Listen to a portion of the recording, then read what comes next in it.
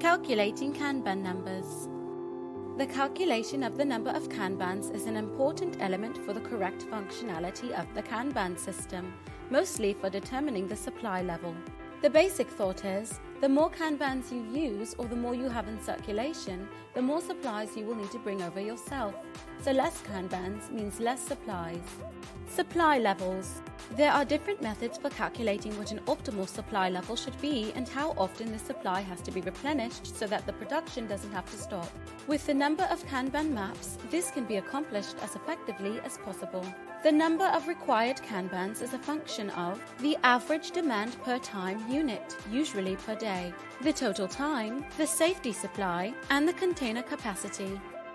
The formula: number of kanbans equals daily demand times lead time in days times 1 plus percentage safety stock divided by quantity in a container.